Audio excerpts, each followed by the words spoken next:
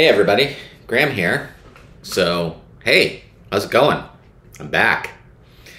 As you may guess, if you've stuck with me, I am in my new house.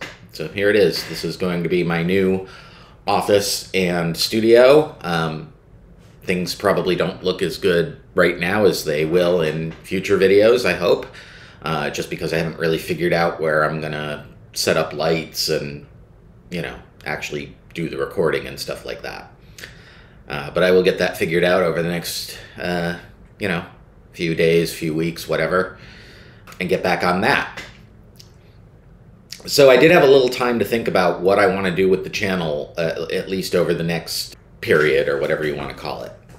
So things are still going to be kind of loose and freewheeling around here, but I know for sure that there's a couple of things that I want to talk about. I fully plan to cover the two Scientology lawsuits that are happening. The one being the civil lawsuit against Danny Masterson and the church and several other people who are named in the suit. And these are the suits being brought by some of the Jane Does who testified in the criminal trial, and then some others who didn't. And then the other suit, which, the first hearing on it isn't till November, so it's probably not going to get underway until sometime next year. But the suit that Leah Remini has brought against the church, I think that's going to be really interesting. I don't know if it's going to be televised or anything like that, but I'm sure that at the very least somebody will report on it, and I'm really looking forward to seeing that, because it's been a while since anybody has taken on the church directly like this.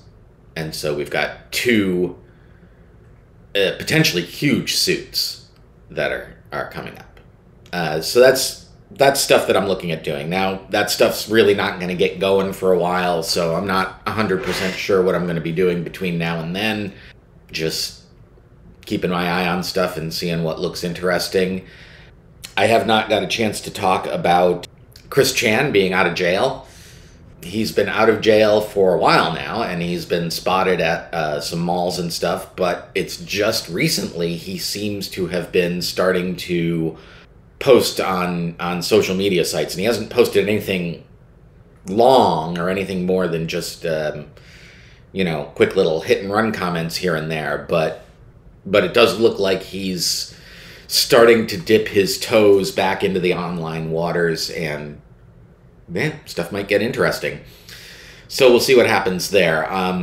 So that's about it, really. Just kind of wanted to say hi, let y'all know I'm back, and let you know that the hiatus is officially over. So I hope y'all stick with me in the coming weeks and months, and we'll get back into this. And that's about it. I will talk to you guys in the next one. See you soon. Graham out. Bye.